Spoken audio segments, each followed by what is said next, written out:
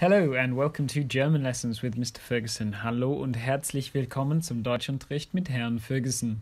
Diese 7. Stunde über die Zeitformen, the 7th Tenses Lesson, ist, wie man den Konditional mit werden benutzt. How to use the conditional tense with werden. Teil 1, Part 1. This lesson is designed to assist with the understanding of the more complex aspects of German grammar and is suitable for students studying for GCSE or A-level in the UK, or students of an equivalent level.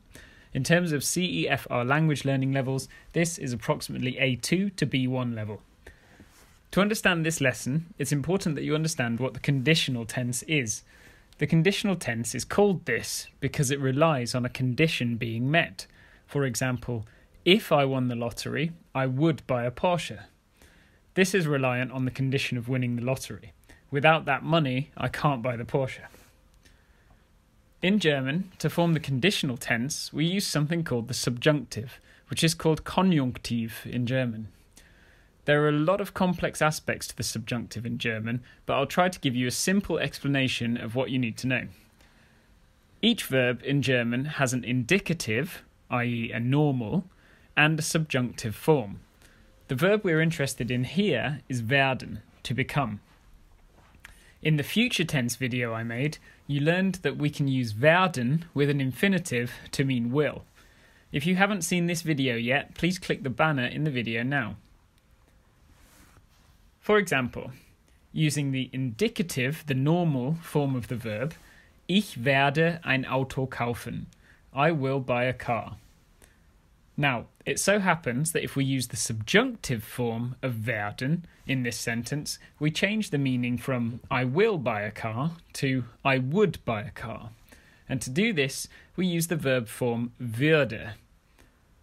As an introduction to the conditional tense, you can think of the verb würden as meaning would, and it would conjugate like this. Ich würde, I would. Du würdest, you informal singular would. Sie, es, man würde. He, she, it, one would. Wir würden, we would. Ihr würdet, you, informal plural would. And sie würden, you formal or they would. This verb is actually the subjunctive form of werden, and so we can use it in the same way. If we finish the sentences and put an infinitive on the end, we get would sentences. So let's look at some examples. Ich würde einen Brief schreiben. I would write a letter. Würdest du Musik hören? Would you, informal singular, listen to music? Mein Bruder würde das nicht wissen. My brother would not know that. Meine Freunde und ich würden tanzen. My friends and I would dance. Würdet ihr einen Kaffee trinken? Would you, informal plural, drink a coffee? Sie würden es nicht glauben. You, formal, would not believe it. Was würden sie denken? What would they think? So, that's how to use the subjunctive with werden to create a conditional sentence.